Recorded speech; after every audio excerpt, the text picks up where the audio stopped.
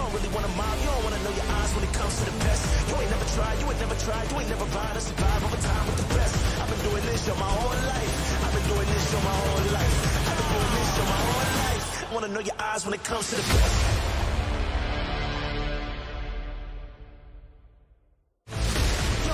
You don't really wanna mob, you don't wanna know your odds when it comes to the best. You ain't never tried, you ain't never tried, you ain't never tried to survive over time with the best. I've been doing this your my whole life. I've been doing this your my whole life. I've been doing this your my whole life. Wanna know your odds when it comes to the best.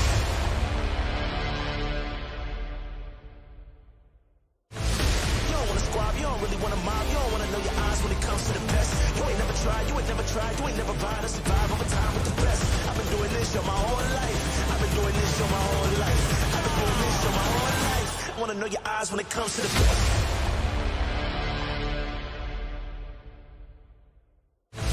You don't wanna squab, you don't really wanna mob, you don't wanna know your odds when it comes to the best. You ain't never tried, you ain't never tried, you ain't never tried to survive over time with the best. I've been doing this your my whole life. I've been doing this your my whole life. I've been doing this your my whole life. Wanna know your odds when it comes to the best.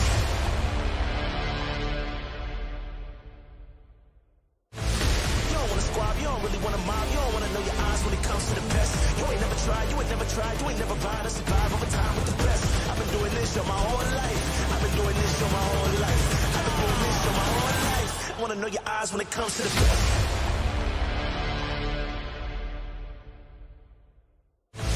You don't wanna squab, you don't really wanna mob, you don't wanna know your odds when it comes to the best. You ain't never tried, you ain't never tried, you ain't never tried to survive over time with the best. I've been doing this your my whole life. I've been doing this your my whole life. I've been doing this your my whole life. Wanna know your odds when it comes to the best.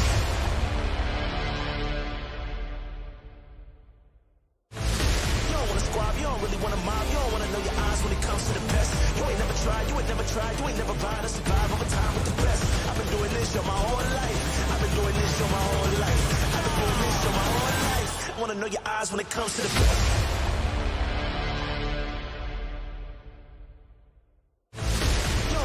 You don't really wanna mob, you don't wanna know your odds when it comes to the best. You ain't never tried, you ain't never tried, you ain't never tried to survive over time with the best. I've been doing this your my whole life. I've been doing this your my whole life. I've been doing this your my whole life. Wanna know your odds when it comes to the best.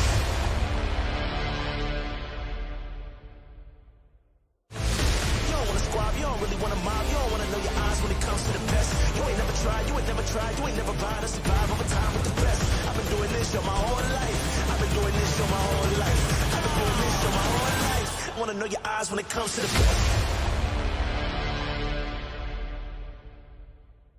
You don't wanna squab, you don't really wanna mob, you don't wanna know your odds when it comes to the best. You ain't never tried, you ain't never tried, you ain't never tried to survive over time with the best. I've been doing this your my whole life. I've been doing this your my whole life. I've been doing this your my whole life. Wanna know your odds when it comes to the best.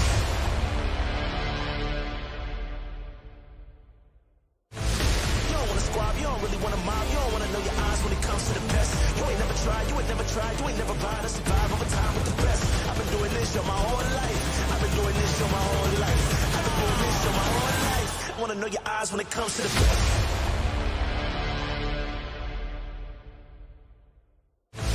You don't wanna squab, you don't really wanna mob, you don't wanna know your odds when it comes to the best. You ain't never tried, you ain't never tried, you ain't never tried to survive over time with the best. I've been doing this your my whole life. I've been doing this your my whole life.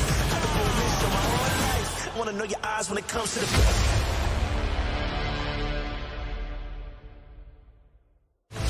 You don't wanna squab, you don't really wanna mob, you don't wanna know your odds when it comes to the best. You ain't never tried, you ain't never tried, you ain't never tried to survive over time with the best. I've been doing this your my whole life. I've been doing this your my whole life. I've been doing this your my whole life. Wanna know your odds when it comes to the best.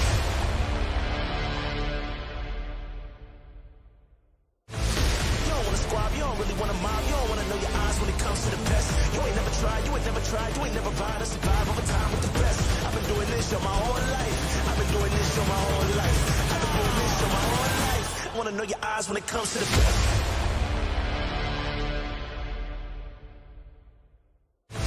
You don't wanna squab, you don't really wanna mob, you don't wanna know your odds when it comes to the best. You ain't never tried, you ain't never tried, you ain't never tried to survive over time with the best. I've been doing this your my whole life. I've been doing this your my whole life. I've been doing this your my whole life. Wanna know your odds when it comes to the best.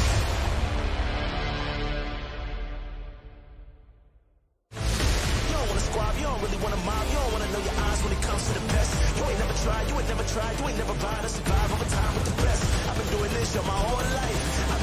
show my whole life. I've been doing this show my whole life. I wanna know your eyes when it comes to the best.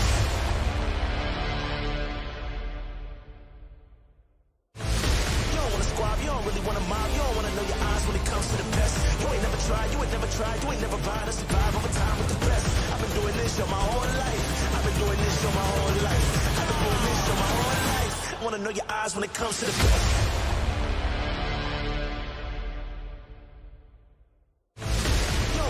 You don't really wanna mob, you don't wanna know your eyes when it comes to the best. You ain't never tried, you ain't never tried, you ain't never ride or survive over time with the best. I've been doing this show my whole life. I've been doing this show my whole life. I've been doing this show my whole life. I wanna know your eyes when it comes to the best.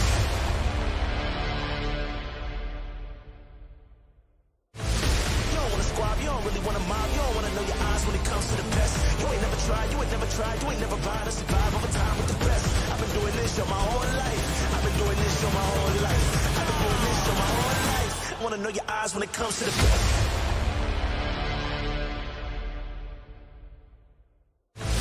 You don't wanna squab, you don't really wanna mob, you don't wanna know your eyes when it comes to the best. You ain't never tried, you ain't never tried, you ain't never ride or survive over time with the best. I've been doing this show my whole life. I've been doing this show my whole life. I've been doing this show my whole life. I wanna know your eyes when it comes to the best.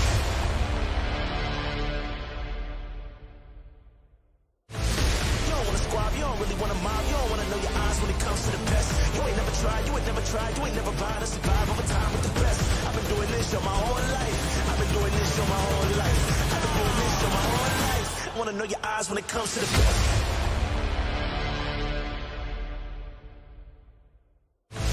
You don't wanna squab, you don't really wanna mob, you don't wanna know your eyes when it comes to the best. You ain't never tried, you ain't never tried, you ain't never ride or survive over time with the best. I've been doing this show my whole life. I've been doing this show my whole life. I've been doing this show my whole life. I wanna know your eyes when it comes to the best.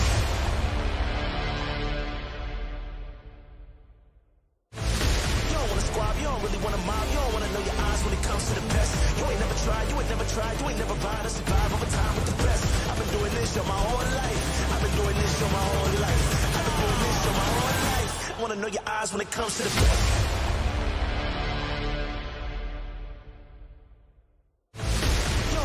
You don't really wanna mob, you don't wanna know your eyes when it comes to the best. You ain't never tried, you ain't never tried, you ain't never ride or survive over time with the best. I've been doing this show my whole life. I've been doing this show my whole life. I've been doing this show my whole life. I wanna know your eyes when it comes to the best.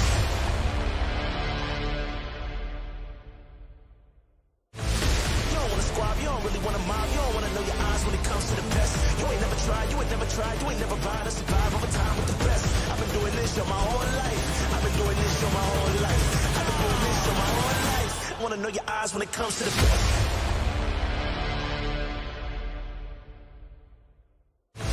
You don't wanna squab, you don't really wanna mob, you don't wanna know your eyes when it comes to the best. You ain't never tried, you ain't never tried, you ain't never ride or survive over time with the best. I've been doing this show my whole life. I've been doing this show my whole life. I've been doing this show my whole life. I wanna know your eyes when it comes to the best.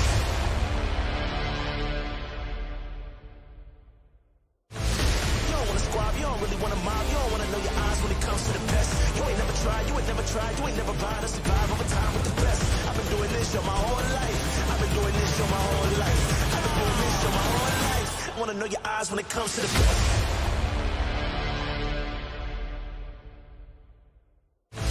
You don't wanna squab, you don't really wanna mob, you don't wanna know your eyes when it comes to the best. You ain't never tried, you ain't never tried, you ain't never ride or survive over time with the best. I've been doing this show my whole life. I've been doing this show my whole life. I've been doing this show my whole life. I wanna know your eyes when it comes to the best.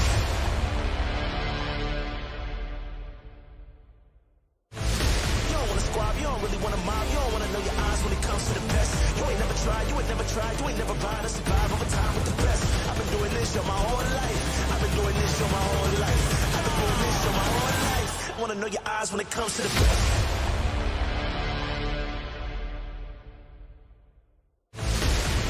You don't really wanna mob, you don't wanna know your eyes when it comes to the best. You ain't never tried, you ain't never tried, you ain't never ride or survive over time with the best. I've been doing this show my whole life. I've been doing this show my whole life. I've been doing this show my whole life. I wanna know your eyes when it comes to the best.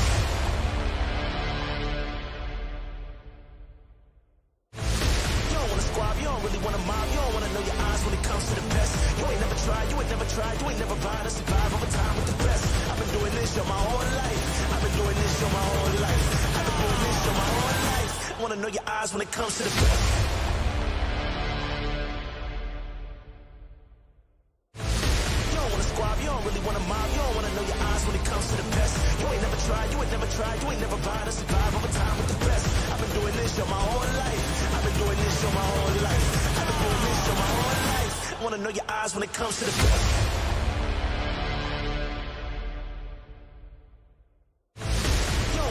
You don't really wanna mob, you don't wanna know your eyes when it comes to the best. You ain't never tried, you ain't never tried, you ain't never tried to survive over time with the best. I've been doing this your my whole life. I've been doing this your my whole life. I've been doing this your my whole life. I wanna know your eyes when it comes to the best.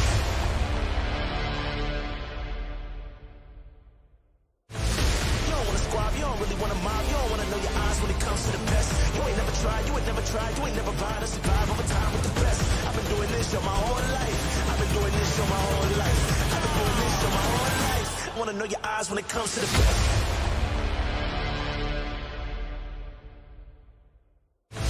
You don't wanna squab, you don't really wanna mob, you don't wanna know your eyes when it comes to the best. You ain't never tried, you ain't never tried, you ain't never tried to survive over time with the best. I've been doing this your my whole life. I've been doing this your my whole life.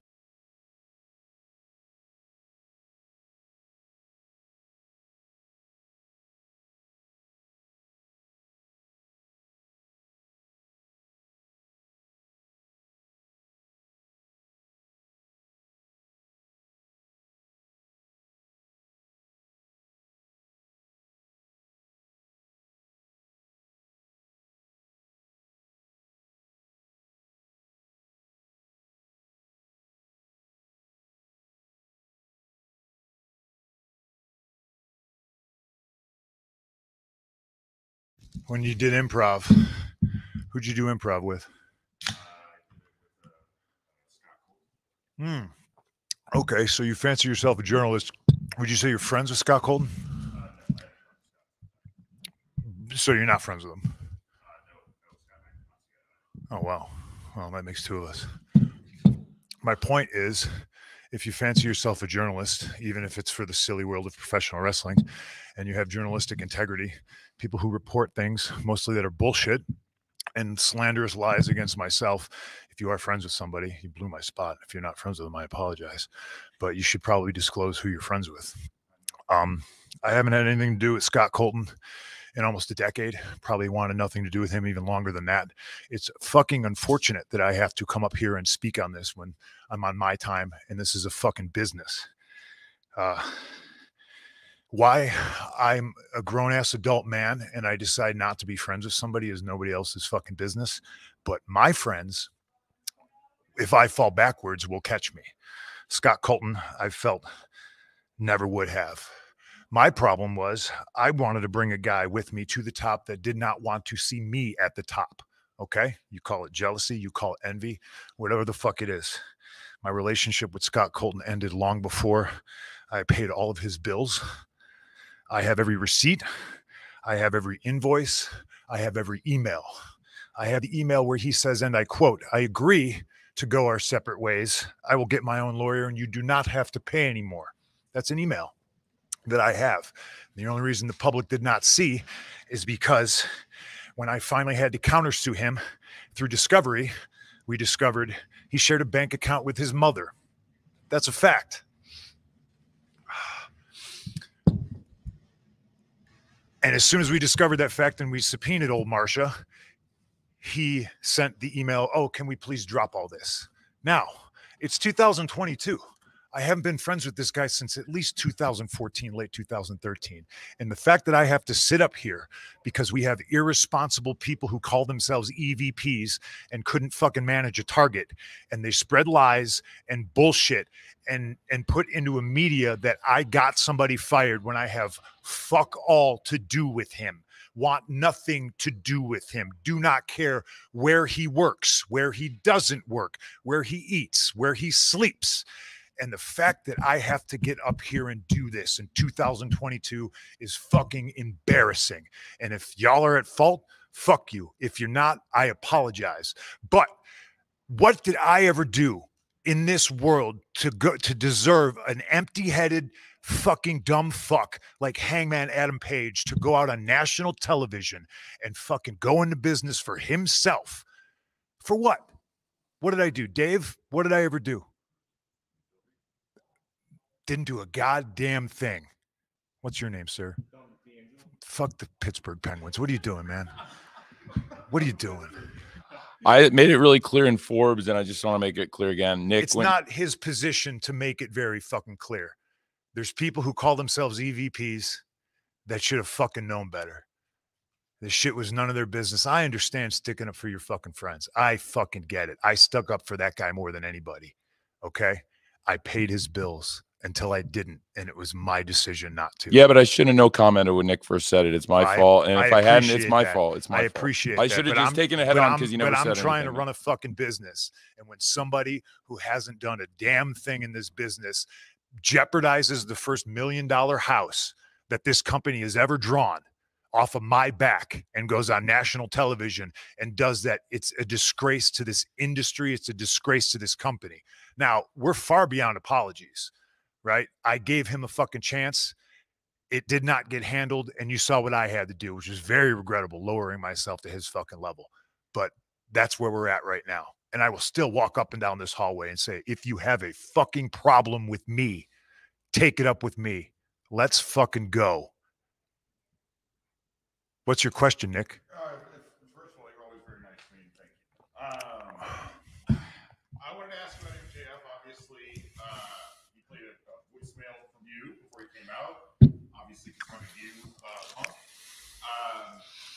Why now? Why is MJF back in the fold now? How do you both feel about him being around? How do you feel about the time he spent away? All of that. Well, if I may, I am the one who asked him to come back because MJF's a big star in this company, and this is one of the biggest events. A year ago, CM Punk debuted here, and I thought it was right for the fans. And like I said, for the fans, I thought the best thing that we could do as a company was bring MJF back. Because he wants me to work with pricks constantly. That's what it is. Nevertheless, two of the top wrestlers in the world, MJF and CM Punk, could be a big match down the line. Sorry to keep bringing this fucking up, but I've never spoken his word, and I don't know how long, so I'm a little fucking pissed off about it. When it came down that he was going to sue me, I asked to talk to him. He refused. I asked for mediation. It was denied. I offered him money. He said it was not enough. He went ahead with the lawsuit and sued. It's his fucking funeral. I don't care. He shares a bank account with his mother that tells you all you need to know about what kind of character that is. I appreciate it, Nick. I'm sorry if I'm a little fucking snippy. I'm hurt and I'm old and I'm fucking tired and I work with fucking children. I regret not answering your question the first time you asked it. Yeah, but I should have just taken it head on like I did with Blake and Forbes recently. We're all learning here, Tony. It's okay. Thanks. This is from Mindy's Bakery, by the way. It's a great place in Chicago. If you like pastries and baked goods, I suggest you go there. They're closed on Mondays and Tuesdays, though. Sorry about all that, Mandy. All right, thanks. So I've asked questions of presidential candidates in my old life. I don't think I've ever been as nervous as I am right now, but I'll direct this one to Tony. You saw the reaction MJF got when he came back out at the end of the night. Do you have any worries that he was cheered in Chicago while CM Punk, hometown guys in the ring? Do you have any worries about MJF he got pure boos before. He was one of the last pure heels left in wrestling that didn't try to get cheered. And now he's sort of set up as this anti-authority figure. Do you worry about what that means for the psychology going forward, especially if he's going to take on Punk? I think the fans want to see great wrestling matches. MJF's the top wrestler. CM Punk's the world champion, the top wrestler in the world. And I think having the top contenders, whoever came out of this match tonight, MJF sets up as a great challenger. And now CM Punk is the world champion. MJF being back, a lot of fans were excited to see it. But anytime somebody makes a comeback in the world of wrestling, generally you get a really big reaction. Am I worried about it? No, not really. Like, we have one of the most charismatic, popular professional wrestlers in the world right here. And frankly, the fans can react however they want. That's what's great about AEW and pro wrestling. We're not trying to tell people what to think. This is a really compelling story. People were emotionally moved. People are calling that a great ending. And I'm really glad people liked it. But the fact is, it was a great match and it was a great ending. And now we'll see what happens on Wednesday. I'm not going to comment on that. I'll tell you why I'm upset about it. Is because if you're an EVP, you don't try to middle your top babyface. try to get your niche audience that's on the internet to hate him for some made up bullshit rumor. Really pisses me off. Stepping on your own dick, trying to fucking, make money, sell tickets, fill arenas. And these stupid guys think they're in Reseda. Yep. Dominic D'Angelo, adfreeshows.com. Punk, last time we were here last year, I asked you about like Terry Funk and his influence, like the legacy going on. Kind of, and this is for you too, Tony. I kind of like, you've done a great job with incorporating legends throughout, the course of AEW and as it goes on.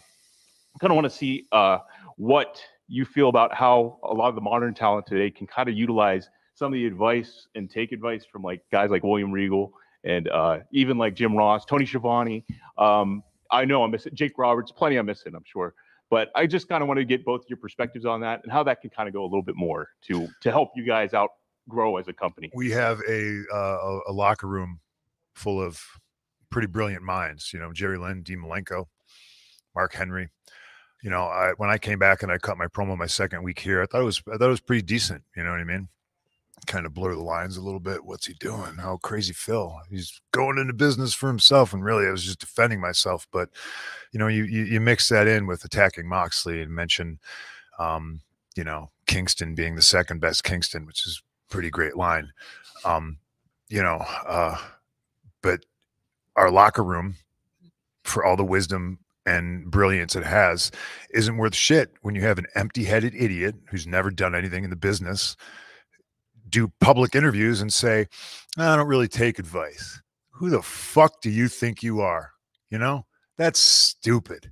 I'm on a team with Barry Bonds, Mark McGuire, Sammy Sosa, and I don't need to work on my swing. I'm not going to listen to these guys. They're going to tell me how to swing a baseball. Fucking go fuck yourself. That's how I feel about it. I dare you to fucking say that to Terry Funk's face. I don't need to listen to you, Mr. Funk. I know what I'm doing. Fucking grow up. Question for Punk. Phil I'm Lindsay sorry, from Bleacher Report. What? So we can't hear you. Sorry. Question for CM Punk. Phil Lindsay from Bleacher Report. I think it caught a lot of people by surprise your loss 2 weeks ago, and your foot injury came into play. And I wonder, how much of that came into play tonight? Because a lot of fans would assume that was part of the reason you lost, but that didn't seem to hamper you tonight. I'm wearing Danhausen's boots. This is a true story. So I assume that it's like some sort of a reverse curse. I've had a real problem with footwear. I've been trying to figure out like what to wear. And that's real life. Like I put my old wrestling shoes on and they didn't fit. I bought a new pair of 12s. They didn't fit. I've thought about wearing my gym shoes. They didn't have the stability I needed. And I bought a pair of Doc Martens because they're really comfortable. But they're too loose. And then Danhausen's like, you want to try mine on? I'm like, they're a size 10. And I put them on and they just magically fit. They're like unbelievable, like a glove. They're tight, but not too tight. They give me stability and they're comfortable as hell. So I owe him more money now. Hi, Tony. Hi, Punk. Izzy, how are you? I'm good. How are you? I'm sorry if I'm scary. No, it's okay. No, I like you, though. You're right. Thank you. I like you, too. Thank Huge you. fan. Izzy from the Hot Tag with Izzy. This question is actually directed towards Punk. We saw, you got your huge win tonight. Congratulations. And then also MJF returned. What is the message that you're trying to direct towards MJF this time around? Because you did have a feud with him a couple months ago. I mean, do I have to? I guess. I don't know. I'm tired of wrestling these pricks. I'm tired of wrestling these kids that think they know everything. But I'm not the boss. He won the number one contendership, and I guess I'll cross that bridge when I get to it. I think Max is a supremely talented individual, but this goes for him and anybody else in the locker room that doesn't want to be here. The grass is not greener on the other side. The grass is greener where you water it. And Max likes to, shit where he eats instead of watering the grass. So, we'll have to see how that goes. Thanks, Izzy. John Alba podcast. Punk, a year ago, we were in this room and it was after Adam Cole had debuted, Bryan Danielson had debuted, and you said that it had the feeling of Bash at the Beach, Oh boy. where there was Did that I say energy. that? It was that energy. Did I say that? And a year later, here you are, world champion. Through the trials and tribulations, what's your honest assessment of the last year for you personally and professionally? Like I know it sounds like, again, it sounds like a pretty ridiculous statement, you know, but I would like to think, and again, in 5 years, you know, you'll see the impact of it. There's a chance I'm wrong. You know, we got an uphill battle in a lot of respects. There's just so much drama and turmoil going on, but I like to believe in the place I work. We do have a very, very strong roster. And like I said, we have a lot of brilliant minds backstage. So if young talent's willing to actually listen and receive advice and information, I honestly think sky's the limit. You know, there's always going to be people who think they should be the top guy, want to be pushed, you know. And I get that. I mean, that was me from like 2008 to 2010 or whatever. And you know, I always wanted more. But I thought I acted like a top guy, you know, like if I missed a flight, I rented a car and made the town. I didn't just go, oh, I missed the flight, I guess I'm not going to be a TV. I think Adam Cole is fantastic. I'm more worried about his health now than worrying about if his impact on wrestling is going to be, you know, bigger than Scott Hall's or something like that. Like I just want the kid to be healthy because he's a sweetheart, you know. I know Eric Bischoff is really mad that I said that, so I stand by it. Can you tell me a little bit about the recovery from the foot injury? As far as, you know, I know you went through. It's 3 months. That was Awful. pretty quick. That's, you know, and you had major surgery. You know, that stuff put in and everything. So so again, what I said in promo, I think maybe last week was true. I did the stage dive. What an idiot. I must have hit my foot on the top of the guardrail, but I didn't feel it. And you would think that shit would hurt, but when people caught me, they put me back down. I waited for FTR, and I'm standing on my foot, and it just didn't feel right, you know. But I thought, again, maybe I just whacked it or something like that, and then I wrestled on it, blew a springboard, came off the top of like a double axe, like did all this shit. And what I eventually did is, I fractured my foot, but then I pulverized the bones. Pulverize is the word Dr. Jung used. Surgery was supposed to be an hour. It wound up being like 4.5. I got 3 plates and 16 screws in my foot, and I essentially I have a new foot now. You know, it is 100%, but it is a new 100%. And I'm, you know, every day I rehab. But when I started rehab, this is the worst injury I've ever had. You know, had surgery on my elbow, easy peasy. You know, lower back, I could bike the next day. I could get a coffee. I could go for a 6-hour walk. You know what I mean? And I could do something. I was bedridden for 2 weeks, and it was really, really hard for me because I really wanted to have this great summer and do good for Toni and sell tickets, draw money, help with ratings. And it all just came crashing down, but that's life. You know, I missed out on Forbidden Door and United Center. I really wanted to wrestle there, you know, and I have pride in my work, and I wanted to carry the title and, you know, carry through the summer and just help grow the business. So it was mentally devastating. I was bedridden for at least 2 weeks. I would be dead if it wasn't for my wife. I would also be dead because of my wife if that 3rd week I didn't get out of bed. Love April to death. I wouldn't be here right now in a lot of ways if it wasn't for her. It may sound corny to some people, not being able to walk my dog was like really challenging, you know.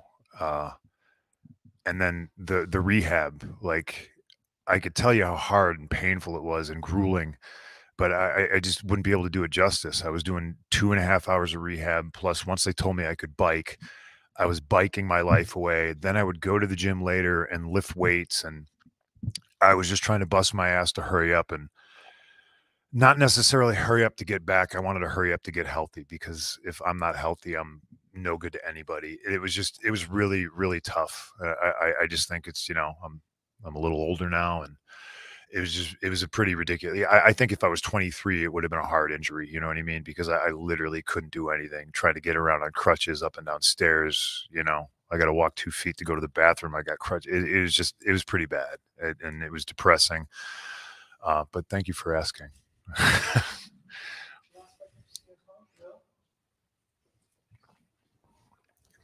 Will Washington, Fightful. What up, Will? How you doing, Punk? I'm okay. I got a question for you. So that's why I'm here, right?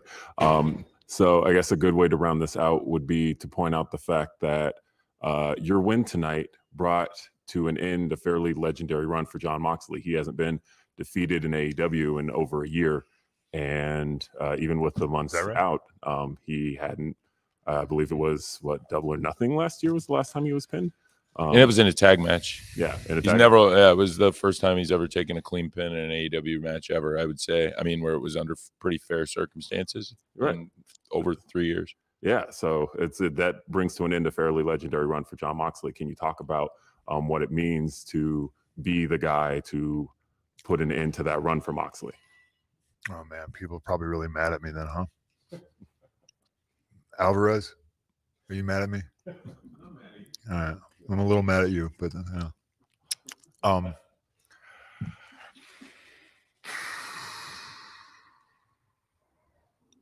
I think me and Mox are so similar, and obviously we got a lot in common. You know, like both had some misdiagnosed staph infections. I mean, it's a weird thing to have in common. You know what I mean? But we came from the same place, and I think we felt a lot of the same things there, you know, kind of like there was a bridesmaid, but never the bride. I can only hope that he appreciates being able to me doing that for him, just as I appreciate him doing this for me, you know, because I think we're both guys that nobody ever really did it for us, you know. Guys could have helped us out a little bit more, passed the torch a little bit more, and I think we're on an even footing. Whereas before, maybe you thought, you know, like I'm the bigger star. Like I'm here to try to elevate everybody, and I'm not saying that I have elevated Jon Moxley. I like to think maybe I did. I think that's what all of our jobs are, is to get, you know, if one person's up here, it's up to them to reach back and get everybody up to that level. But yeah, I think Jon Moxley. We have different philosophies about pro wrestling, but it's a beautiful thing because it's all pro wrestling, you know, and done right, it's just magic. I think he's a hell of a talent, and I sure do appreciate him, you know. Alvarez, I just saw that video, man, and you were so incredulous that I went into business for myself, and I was just like, man. Some people were upset that you had done that, and other people said that you were defending yourself, which is what you said, that you were defending yourself. And the reason I've never defended myself is because when you do, it just sounds like you're being defensive. But I've eaten shit on this subject for a very, very long time. And I'm very sad today that I had to get up here and say his name. He doesn't fucking deserve it, and talk about it. But facts are facts, you know. Name 2 people that have made the most money off the name CM Punk. I don't think you're there yet. The first one's Vince McMahon. The second one's Scott Colton. I hope you all have a good night. Please be more responsible with the news you get from certain people. And just remember, we're human beings. Thank you. Thank you. Thank you, Phil. Bro, Larry got one of the biggest pops of the night earlier. He got loose. He ran down the thing. It was fucking great. Thank you. Thank you very much. Fuck Sidney Crosby. Fuck Malkin. Fuck right. You know what? Fuck Ron Francis. How about that? I'm still fucking pissed about. Fuck him. Here you go, Phil. Dirk Graham got a hat trick in fucking game 1. They still lose and get swept. Oh. God, somebody box up these spins. Can I have one? Yeah. Thanks, Phil. Spin drip? Yeah, please. Thank It's you. not that weirdo non-alcoholic shit. Yeah, but I It's like. water. Well, I like both. Thanks, Phil. Contrary to popular belief, I'm a very nice guy. Thank you. He's a sweetheart. He's a sweetheart. I like to eat with him at Jeff Ruby's Steakhouse. Hey, speaking of the World Tag Team Champions, from the World Champion to the World Tag Team Champions, congratulations. Thank you very much. The mogul. Thank you very much, Keith. Thank you. Very excited about this. Very excited about this. Here, water? Yeah. There's a water for, can we put these belts up here for the guys? We got Thank you this. very much, gentlemen. Yes, sir.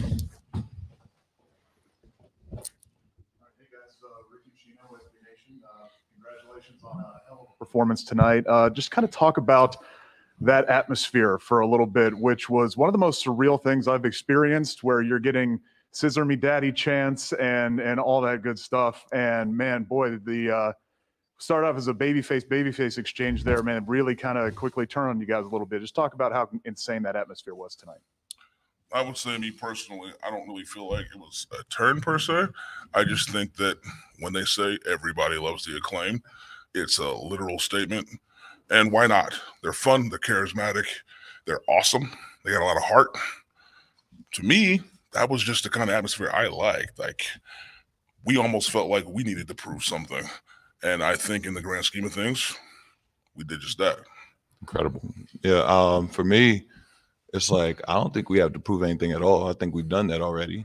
I mean, we've been here like 6 months and all that. Like, what more do we have to prove? We proved that in New Orleans against Starks and Hobbs. We proved that in Double or Nothing in Vegas. I proved that single-handedly on my triple threat matches in Vegas. And we did it again on in Georgia. You know, what more do we have to keep doing to keep proving that we are the mountain of this tag team division? And they have to come up, any tag team really, Acclaimed, especially, they found that out tonight. They got to come up and prove it to us that they deserve this, that they need to, you know, like, hey, this isn't fun and games. You know what I mean? I take this seriously. Keith takes this seriously. Sometimes I may take it more seriously than him, but I don't think this is a shock at all. It's a surprise. I'm a performer and a professional before I'm a baby face or anything that you want to call me. No, I'm going to go out there and I'll do what I do, regardless if the crowd's behind me or not. I'm going to go out there, throw touchdown passes, whether they boo me or not. I'm still going to score. That's what I do. That's what Keith does. First off, congratulations on your win. In my opinion, you two had the match of the night. Thank you. My name's AJ from the AJ Awesome Show. My question is, back in the Casino Battle Royale, it showed that you two had some problems between the two. How have those problems affected you, and do you think they will come up in the future? I think, you want to take this first? I'll talk to the young man. No, like I said, I'm a very competitive person. I want to win in all aspects of this industry. Entertainment, with putting the best song out, having the best rap verse on a track with great artists, and then getting to the ring with Battle Royal. I have a very highly competitive nature about myself, and it only grows the further I go, the higher up, the more than I do this. The more success I get, which I said that from day one, getting here in Orlando at Revolution, you know this. That's why you brought me out on that stage like the way you did. I am very competitive. I'm sorry. We didn't really have problems. We had like a little dip in the road, and we fixed that. And you know what fixes everything? Winning. I would say this on a personal level. There is a slight difference in our mentality when it comes to the ring. Swerve obviously is a very competitive person. I very much am. But for me to reach a specific level, and no one here has seen it yet, it's going to take a special someone to pull it out of me, to be worthy enough to pull out the other side of Keith Lee. I enjoy the fun and competition. I enjoy battles that make people feel what they felt tonight. That's what gets my blood pumping. And that's just something that makes me really go and fire up in this whole atmosphere. That atmosphere was something very different for me. I've never heard a crowd be so against me, and it just made me want to beat them up more. It was very different. But in the grand scheme of things, they impressed me. And I'm happy to be the one to bring that out of them. Like, hey, I'm going to rip your gear apart. I'm sorry. I'll pay for the gear later out of my own pocket, but I'm going to do what I have to do. I can get violent and really, really, really ravenous in that ring when I have to. And if I have to push the envelope like that to bring Keith Lee to that level, to push the envelope on him to defend these tag titles, because so many people were against us having them in the first place. So we got to prove a lot of people wrong. I'm always like that. I'm super king petty when it comes to that kind of stuff, because I read all y'all. I read everybody in here. I literally listen to all your podcasts, and I heard what y'all tell you about, because the first thing that y'all said when we won the tag titles, no congratulations, no, oh man, it's finally, y'all finally got your opportunities. Oh man, like everything that Keith Lee's gone through with like almost dying from having COVID and everything like that, coming from where he came from, me, misunderstandings, oh, let go out of this, oh, all this stuff we went through. We finally climbed the mountaintop. There was so much ridicule and bullshit against us that, oh, we don't deserve this. This should have went to these opportunities. This opportunity should have went to these guys. No, I think these guys should have it. Everybody's saying it should go everywhere else, but I'm sorry, it's here. And I'm not going to apologize for that. I'm actually going to freaking gloat about that. And I'm going to raise my belts up high, because I earned that. I work hard. Everybody works hard, but there's something special about Swerve and Lee that we actually have that, and we deserve that. And to answer your question about the future, if there's problems, in the grand scheme of things, it's kind of irrelevant. We've proven with problems, we still win. And the fact of the matter is, as singles people, both of us have done historic things. I have done things no one else has done. So you put us together, you have a team that is almost untouchable. And I am confident enough to say that with everything that I fought through, with all the transgressions and the transitions and things that we've fought through together, when we say we're mountains in this tag team, maybe we're Mount Everest. It's hard to touch us. That's just being honest. Next question for Toni. Given how crazy it was for the Acclaimed building, how much they were over tonight in a way that I think probably surprised most of us in this room, the level of it. When you were sitting back there, did you give any consideration to calling it audible? Well, I think switching the finish? Look, it's up to these guys are great wrestlers. Why don't I address the match? And everybody's got questions for Keith and Swerve. I think it's great to talk to the champions, and then I'll talk about the match last. Thank you. Last question here for the champs, Nick. Well, I'll do a follow up on it, and I'll address it to Keith and Swerve. Then, my timeline was filled with people saying if there was a time to call an audible, this was the time. Oh, okay. Forget about that. I think in the context of the wrestling match, Nick, forget about audible. I mean, in the flow of that was a classic wrestling match. And if I may, what's your question? My question was how do you two feel about seeing people say that they thought that you guys should have maybe not won tonight? I could care less. Come get it from us. First of all, let me be honest with you. Social media is very much beneath me.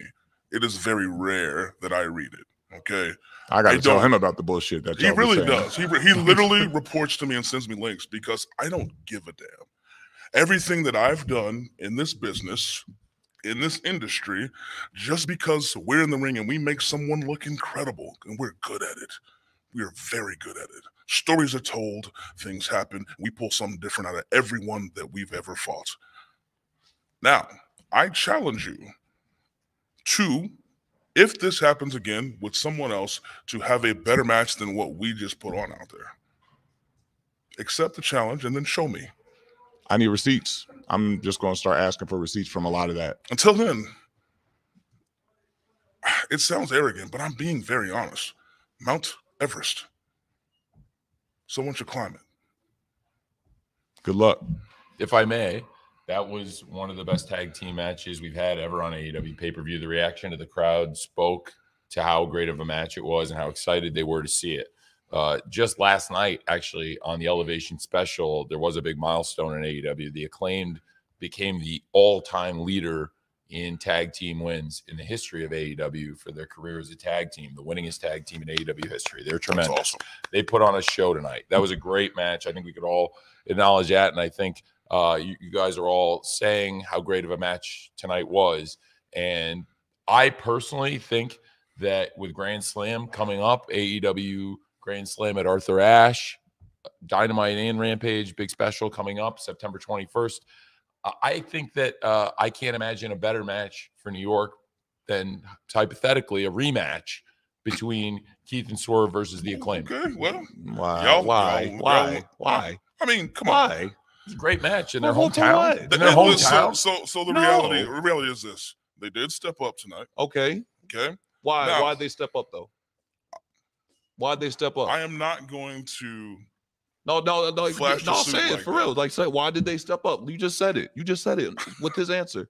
You just said that. There are times where beautiful magic is made. Now, are we part of that magic? We're the common denominator when it comes to magic in this. I don't know how much more we got to keep proving to everybody. And why do they keep getting these like, no, Here's my challenge to Acclaimed. Okay. They stepped up tonight. My challenge is if this is the match, confirmed. Well, I'm just saying, I think it would be a great match. Are you confirming people this? are asking me. I mean, you're asking me right now. I think it would be the best thing we could do at Grand Slam. I think they asking because they want to see. I think they asking. No, Tony. I'm sorry. I think they asking because this is another fucking tag team that's coming up that says they want the belts on them rather than us. How many more times are we going to do that? You heard the reaction of the crowd. Y'all want them to win? I find it interesting. They're not better than us. Sorry. So I will say this. It's interesting that in our losses, we had to go down the ladder, but you want to do this rematch. But I'm not going to speak to that. I will admit I enjoyed the battle. They brought it. They stepped up. However, if they want to bring it properly, I would advise putting away the stereotypes, the silly raps, the jokes. Get Billy Gunn's ass the fuck out of there too. While you're at it. Oh my God, he was like a high school cheerleader out there. That was incredible in a sad way. But I need to take some time and think about it. But I'm just saying, I think it'd be a great match for Grand Slam, and it'd be great for the fans. I'll be glad to whip their ass again. I'm cool. Like whatever. It's what it is. Miss me with it altogether, but tonight was a milestone. Tonight was a great milestone in this company. One of the best matches we've had. Yeah, by 4 African American tag team people in that ring too. So with an African American referee. Boom. Make more history that we're going to keep doing. Realist, Swerve the realist. Listen, man, that's what you want to do. I'm just saying it's the world champions against the all-time wins leaders, coming off one of the best matches in the history of the company on biggest pay-per-view. I don't know. I just think it would be something special. I think tonight was a big night, but I'm just putting something out there I think would be really great for Grand Slam, guys. I mean, you pay the bills, man, so you do what you got to do. All right, well, I'll be there. If that's the way we go, I think it sounds pretty good. All right, don't be surprised somebody get hurt. All right, we done? We done? I'm not a part of that statement. Thank you very much, champs. Thank you very much. Thank you very much, sir. Appreciate you very much. Thank you very much. Thank you very much. Thank you very much.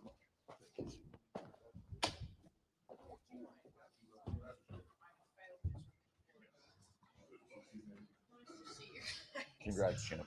Hey, Tony. It's great to see you. How are you? Wonderful, champ.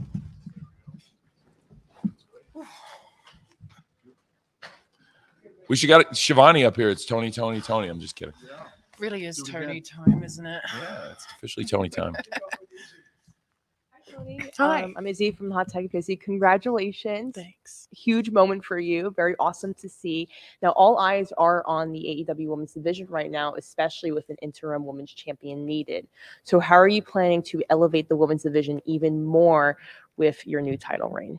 Man, I just want to say, first of all, I can't believe how phenomenal this women's division is. I really can't. I've never seen such a group of determined women before. And to be the champion, to be the leader of all of that, despite the pressure, it really is a huge honor for me. I love this locker room. I fell in love with it on my first day. The moment I walked in, I was just like, wow, look at these women. now I'm the leader of it. So, yeah, I can't wait to get in there with every single one of them and learn from all of them. And this is by me doing everything I can to elevate these women, they're elevating me. And yeah, I'm really excited to get stuck here. My work's cut out for me.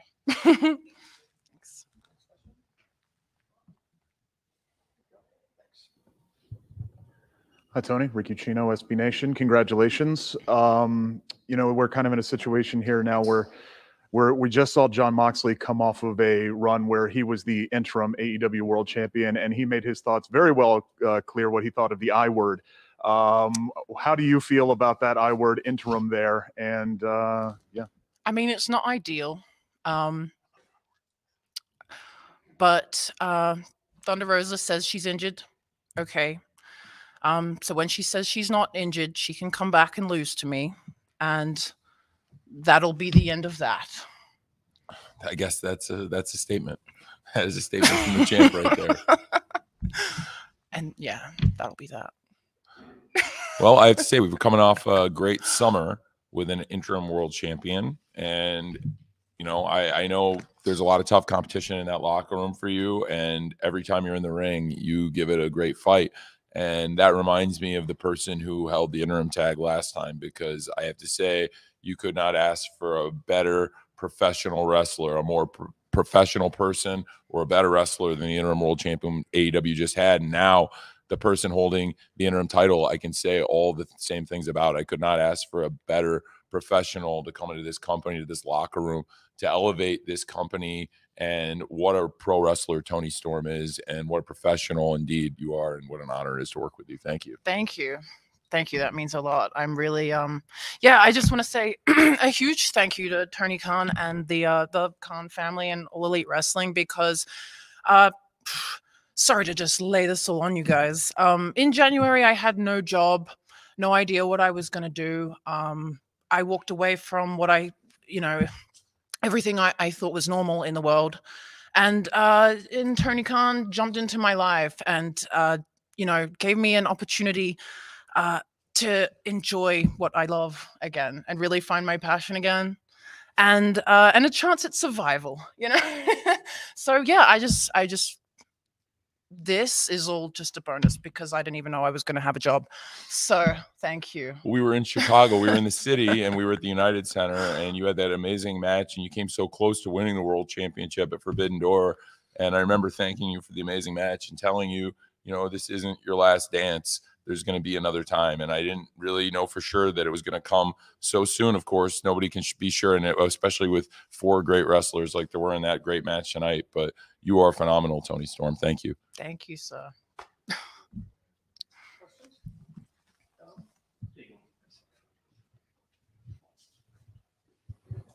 Hey, Dominic D'Angelo, badfreeshows.com. Tony, you had an interview with Renee Paquette a little bit ago, and you talked about kind of those trials and tribulations of like leaving the other company and like kind of going in the unknown, almost kind of like just being frustrated with wrestling overall. Could you kind of elaborate a little bit more on really, and your husband too also was a support system for you, obviously too.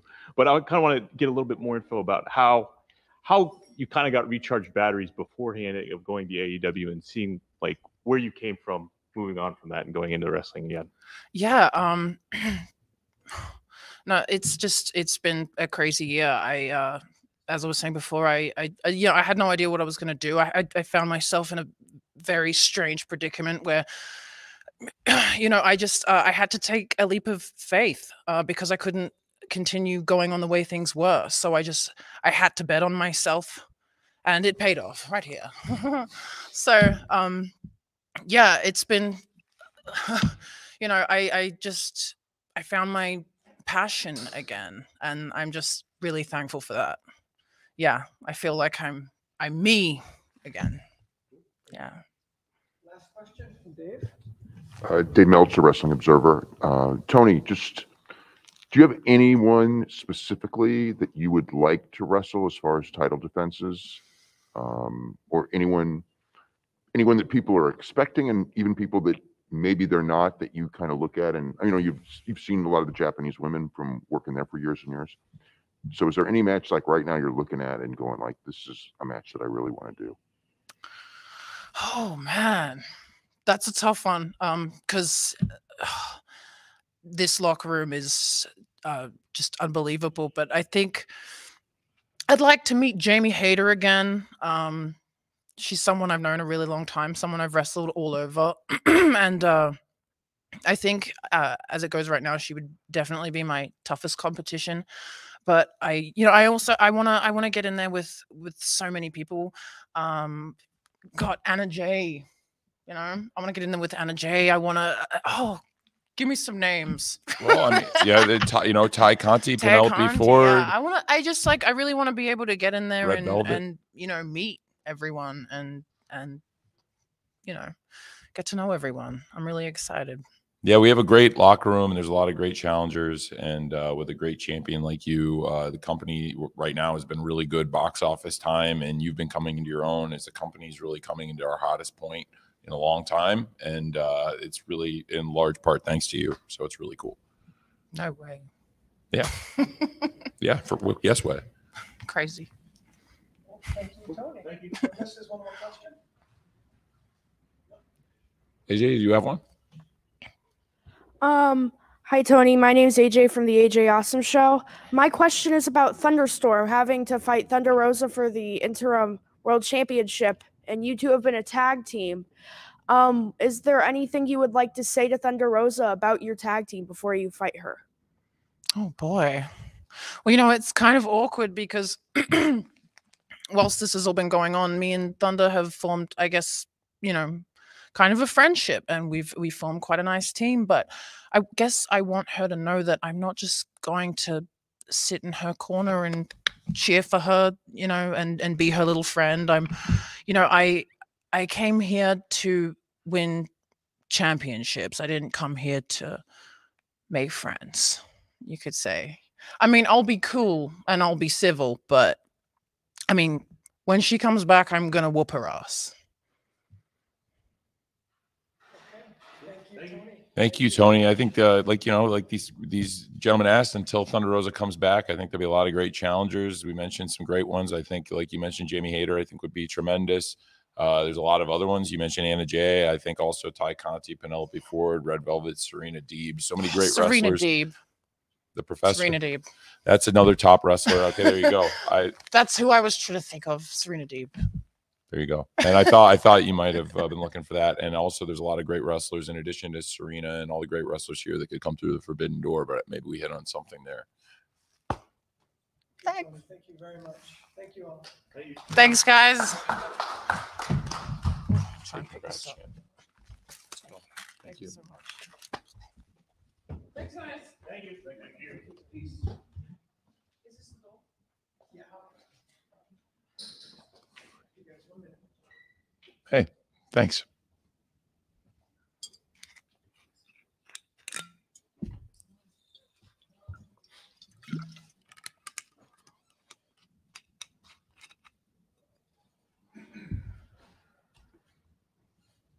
Our friends coming?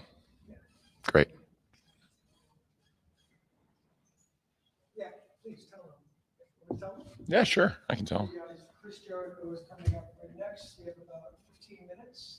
So any questions, I'll give you the mic first to start. Okay. Yeah, John, why don't you?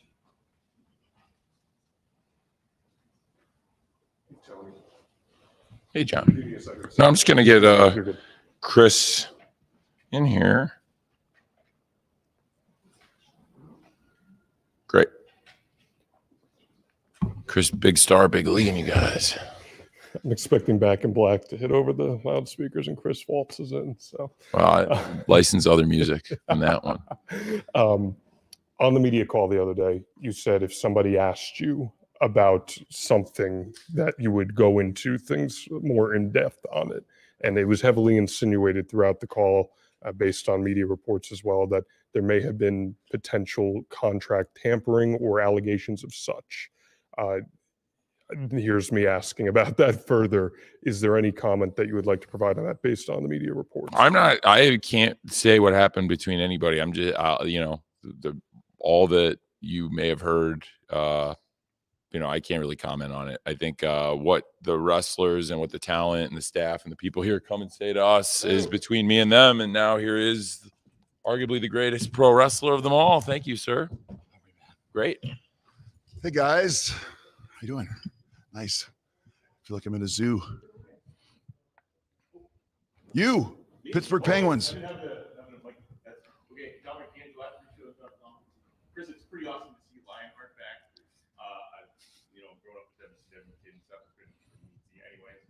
I thought, how was it kind of adjusting to the style that Bryan Danielson brings and kind of getting to, kind of reclaim that kind of looking? Well, it's funny that it took 32 years for Bryan Danielson and I to have a spotlight pay-per-view match. It's unbelievable when you think about it. I was thinking, when did this happen last? And it's when I had a match with Undertaker, the first match we ever had after I'd been in WWE for 10 years. And I was like, how did it fucking take so long for us to get, and we only had one match, never had a pay-per-view or anything. Same with Bryan tonight. It's just, I really, really enjoyed this match because it reminded me of the matches I used to have with Eddie and Chris and Dean and all. Back in the day, you didn't call anything. You just went out and wrestled. You just wrestled each other. And to do that tonight was so much fun because there's only a few guys you can do that with, and Bryan is one of them, obviously. So, and Lionheart, I mean, it's a fun gimmick, and it's still me, right? And it's just using all of the stuff that I kind of forgot about. You know what I mean? And it was just so much fun and just a fucking wrestling match, and I just liked that. It was really, really a special one for me.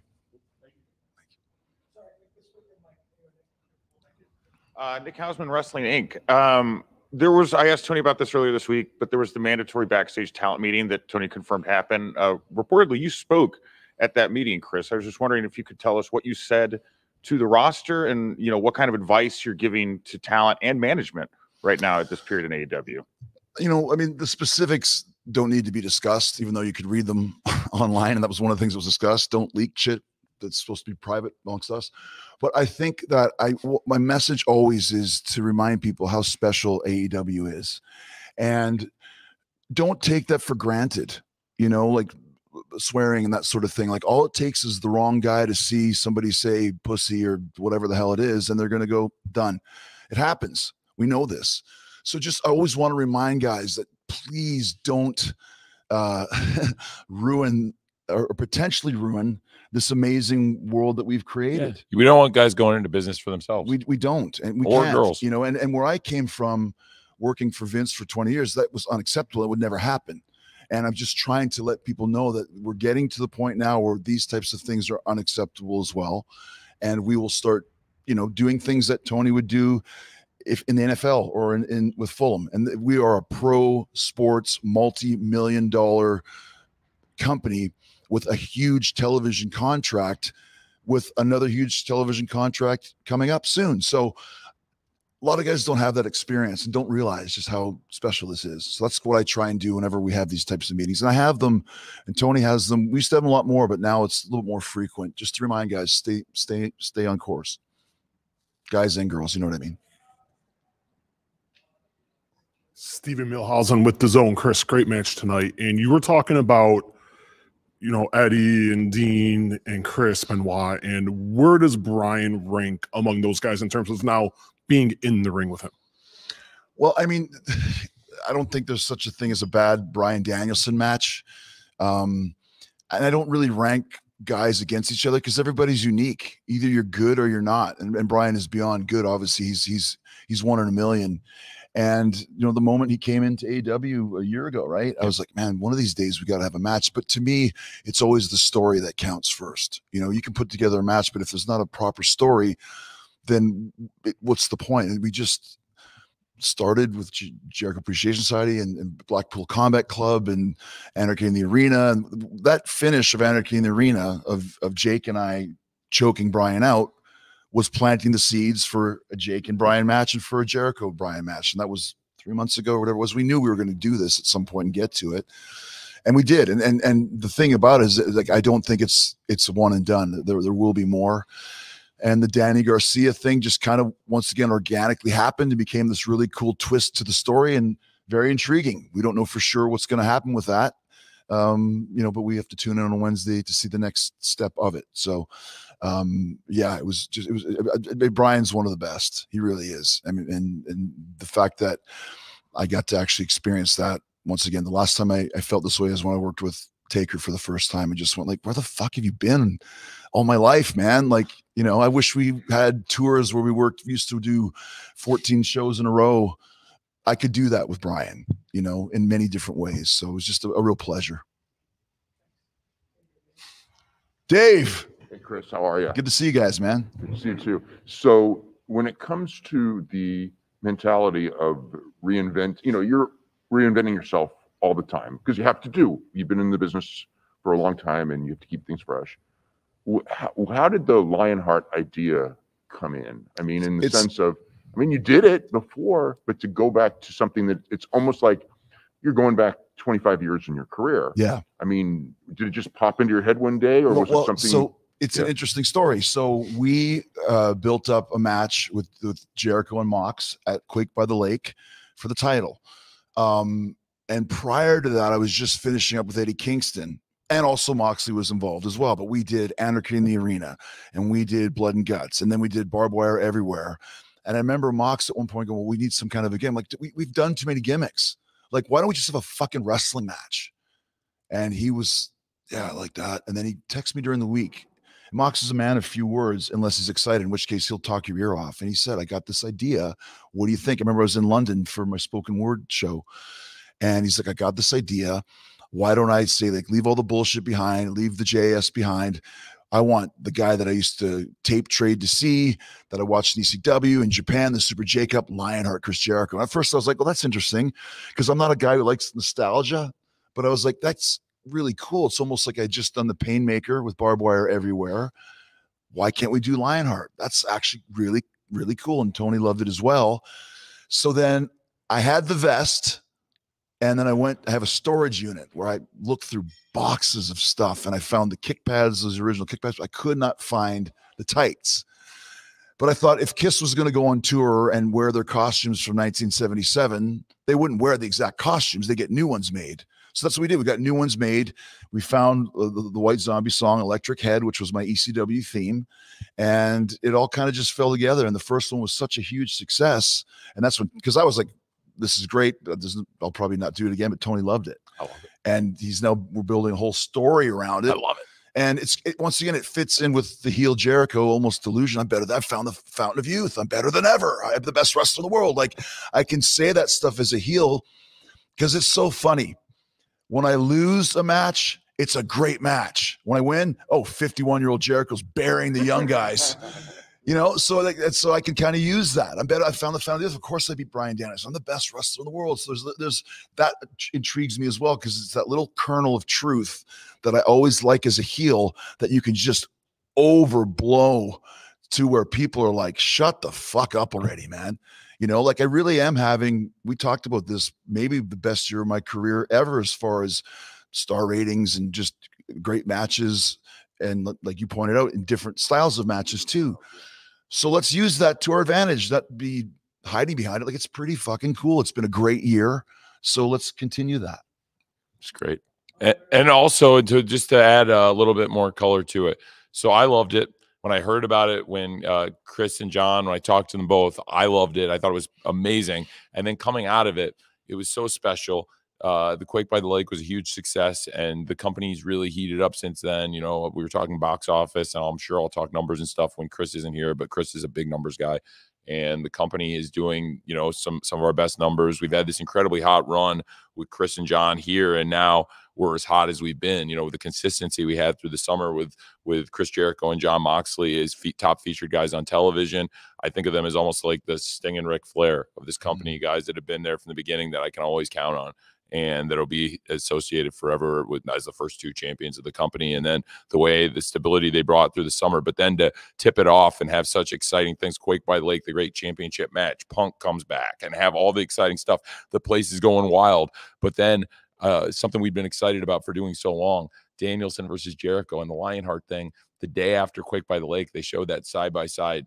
Did everybody see the side by side of Jericho in '96 and in 2022? I mentioned this to Dave last night, but for everybody, I was there in 1996 when that photo was taken, and I was, how old are you? So I was just a year older than you. I was 13 years old, and my dad took me to the ECW arena. I was actually here in the state of Illinois. I got into the University of Illinois Laboratory High School. They tricked me because they said if you take the exam, you don't have to go. You just have to prove that you can do it. So a bunch of my friends from school were actually here, people I grew up with, were at the show tonight with my dad. And they tricked me because then I passed the exam. I got in the 99.9 percentile on this exam. And it's like, well, now you're going, you have to. And I was like, what? That's a bait and switch if I've ever seen one. I was like, oh, well, you can do anything. You can do anything if you want. So I was I was your age, and I got to go and see him. Do you know what they chanted when Chris left? They chanted, "You sold out." And Chris is the biggest young babyface wrestler in the world. In my opinion, was the best young professional wrestler on the planet. And I was holding a sign that literally said, "Chris Jericho is the best wrestler in the world." And I had another sign. You know what it said? Shane Hart's Sean.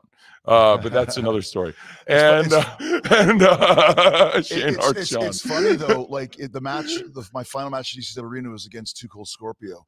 And the finish was a shooting star press. And he came down and he was so agile. He was a big guy, probably 240. He came down with his elbow right on my eye. I remember I had a giant black eye. When that finish happens, if you pause it, you can see a young Tony Khan in the crowd with his dad, Shad. Can you imagine Shad Khan, this fucking brilliant billionaire, walking into the ECW arena in '96, probably thinking, what have I gotten myself into? He's a man of his word is what he is. He's a man of his word.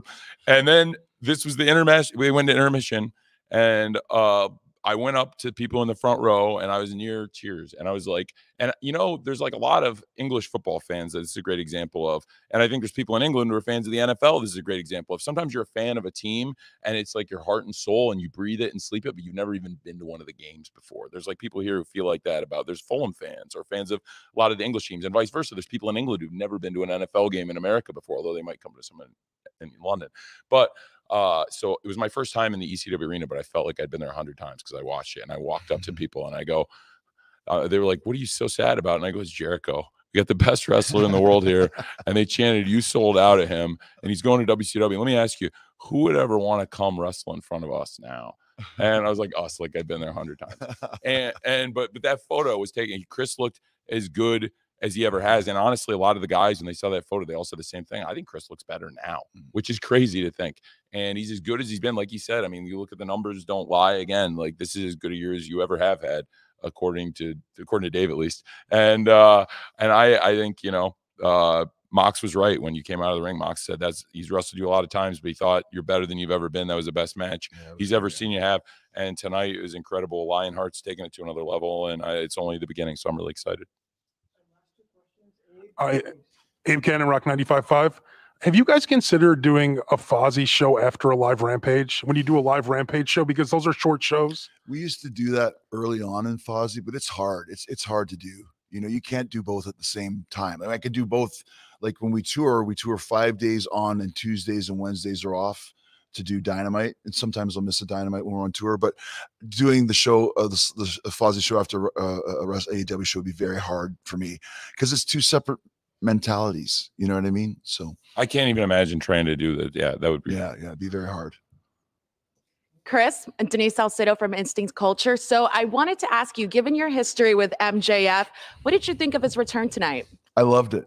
I was not expecting, like I knew he was here, but I was not expecting what I saw, and I thought that's really, really cool. Now, the thing is, I worked with MJF for a year, and I know how creative he is and how good he is, so it doesn't surprise me.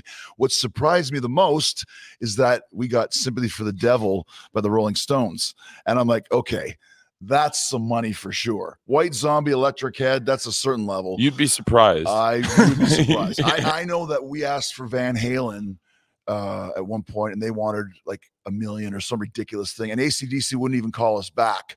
So the Stones are much cooler and cheaper, apparently, or maybe not that cheap, but either way, they play at our stadium, former TIA Bank. Right, we had a great time. That's right. So I thought it doesn't surprise me at all, even though I was pleasantly surprised at how he did it. Yeah, I'm a big fan of MJF. I really am. And I said to him, when you come back, you're going to be a baby face. And he's like, I don't want to be a baby face. I want to be a face. I said, it's going to happen. He's like, I don't know what to do. I said, I'm sure The Rock said the same thing, or Steve Austin said the same thing. You can do a babyface comeback. I'll teach you. It's easy. It's easy. It's easier to make people hate you than it is to make them like you. But once they start hating you, that's when they really start liking you. And he's almost at that point. That's my prediction. I think he'll be one of our top baby faces, whether he wants to be or not, very, very soon. A game changer. That's my opinion. Thank you, guys. Thank Appreciate you, Chris. it. Thanks so much, man. Thanks, buddy. Thanks, brother. Thanks, brother. Hey, I'll meet you in my office. Thanks. Thanks, guys.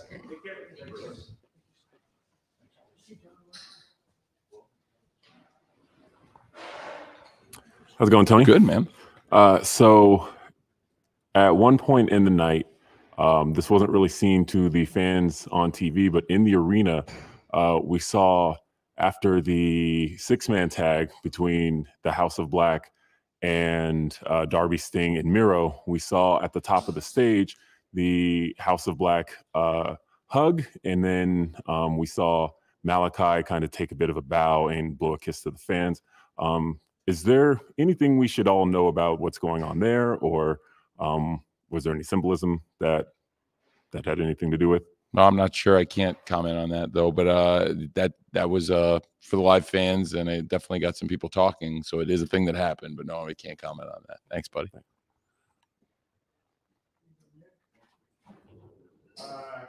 I wanted to ask about a kind of a follow-up Sure, man. about your comments about alluding to contract tampering. You were also asked about a potential WWE AEW Super Show, and you said not after the way they treated me.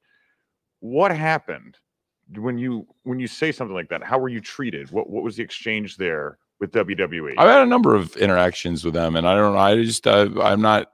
I was super.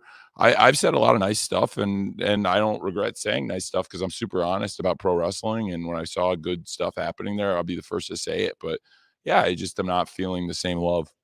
I don't want to get into it, but I just haven't felt the same reciprocation that I have for them.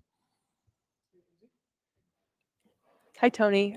Izzy from the Hot Tag of Izzy. Congratulations on such a huge night. Thank you. Now, leading up to AEW All Out, there was unfortunately some reports surrounding that the AEW locker room and talent were facing some adversity. Now, in comparison to sports team, whenever a team faces some sort of adversity, a game win usually pushes them over that threshold of challenges that they were facing.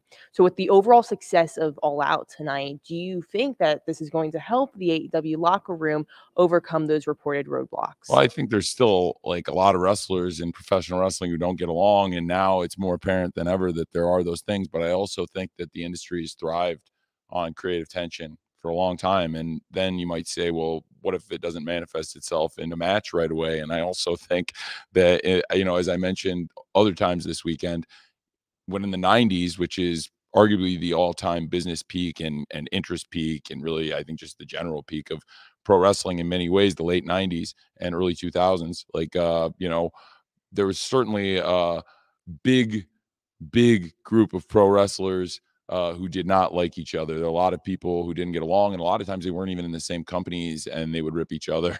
And it was certainly not going to produce a match. But that is what we produce, is wrestling matches. And there are a lot of matches between people who probably don't get along and don't like each other. And it's not always an easy road to get people in the ring. But when you can get people in the ring to settle their differences in the ring, it can be really exciting. There's a lot of conversation about people not getting along, not liking each other. I definitely think that it's probably more apparent than ever that there's a lot of that. I don't like everything either. I don't like everything people say. And there's people that have said things pretty blatantly, even people that work here that have just gone out and slammed me blatantly in public. And there's only so much of it I'll take. I'm a pretty nice guy and I'm very flexible. It's nice being home.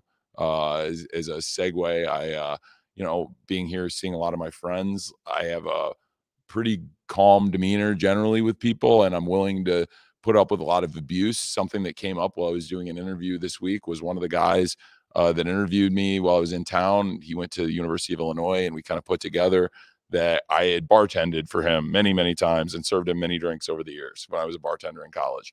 I have a demeanor of service. I try to service people, and that includes the wrestling fans. I will go around and ask if I can help somebody. I will gladly offer somebody a hand or pour somebody a drink or whatever I need to do to make somebody feel better. But there's only so much slamming me and knocking me I can put up with. But on the other hand, I will do like what's right for business when I have to. And so I think, to be honest, when people don't get along, people don't like each other, I think I've been probably had people saying about as much stuff about me over the last few months as anybody. And sometimes you just have to take it and move on with business. And that's a part of it. Thank you. Hi, Tony. Hey, man. Brandon Thurston from Yes, Comics. well aware, sir. Sorry, but for the, yes, I'm sorry. I didn't mean to step on you. It's good to see you. Good to see you. Can you tell us how this pay-per-view is selling?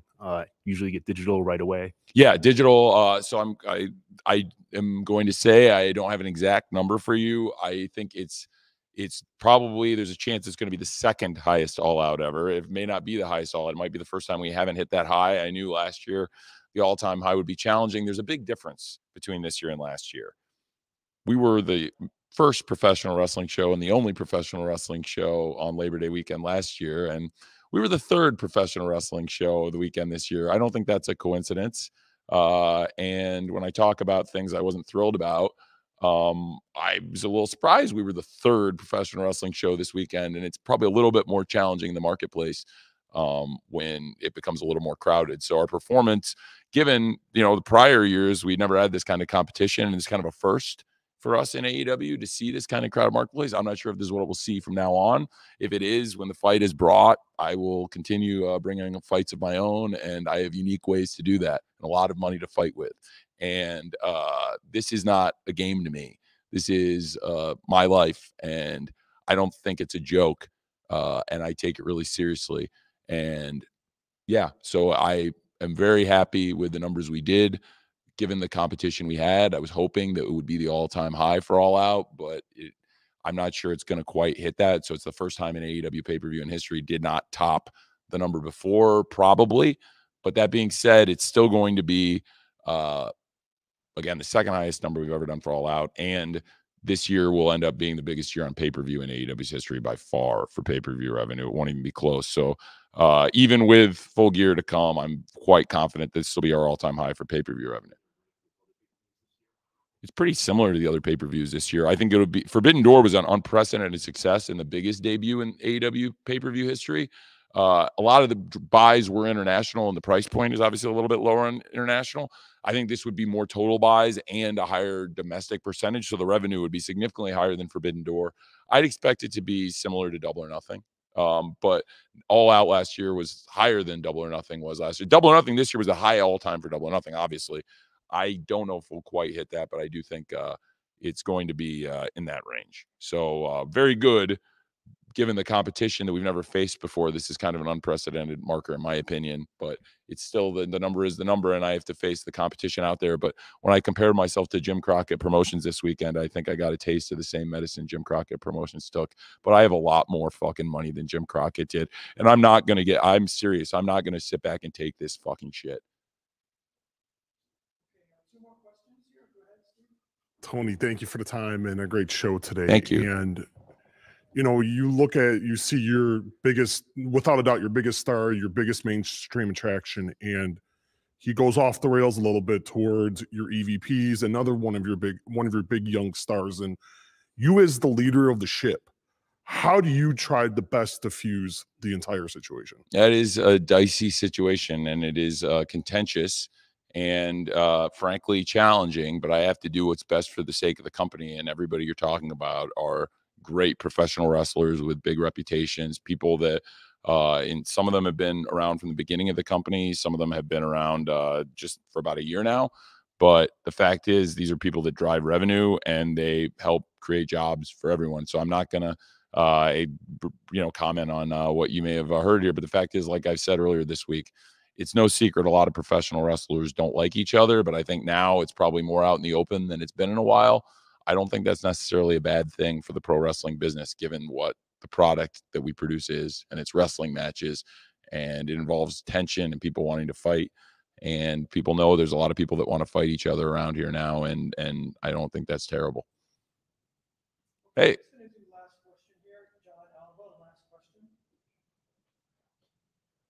I would just like to dive a little deeper into specifically the Elite and the contributions that they've had to your company as EVPs and helping you get the company off the ground there. And as you've brought in different attractions throughout, roles have shifted in some degree, one way or another. Where do they currently stand within your regime here in AEW? Have their roles changed in any capacity as some of these things have unfolded? No, I think those guys have been key people in the planning and the organization of the shows and involved in the business from day one. And I think the business has grown, and I've had to take on more, but I think those guys have taken on strong roles, and you saw tonight what an amazing match they put together on screen, and they have huge behind the scenes contributions in terms of the business and different aspects, whether it's Kenny and video gaming and important revenue streams that we're driving, and the Young Bucks and many things, mentoring and the leadership they provide. And it was a big milestone tonight. I don't want to take it lightly. Like, it's very cool to me that Kenny Omega is the first Triple Crown champion in AEW history. I think it's really cool to have somebody who's been the world champion, a tag team champion, and now the first trios champion. And it's a very cool way for Kenny to come back. And I think Kenny Omega and the Young Bucks is one of the best acts in professional wrestling, and behind the scenes, incredibly valuable people too. AJ, do you have anything for me? Did you? I just want to I want to make sure you're up. You stayed late and you seem like you wanted to say something. That's it. AJ's awesome, and I want to make sure he gets it. First off, great show tonight. And Thank you, Leva. I'm gonna repeat it if the mic didn't hear it. Sure. Thanks. First off, great show tonight. And another thing that people didn't see tonight on TV was the debut of Larry running out into the arena before the show. What was the reaction from you and backstage to Larry running out on stage? Well, Larry is a live wire, and that was a live moment for the live crowd if there ever was one. I'm glad he didn't run out when there was wrestling going out there, and but luckily CM Punk got control of the situation and wrangled him in there pretty quick. But Larry got a taste of the live crowd. I don't know. I think Larry's like a sheep herding dog is what Phil said. He likes to like herd people and keep them. So to see that many people, he must have been like, oh man, there's a lot of people. He likes a lot of people in one place.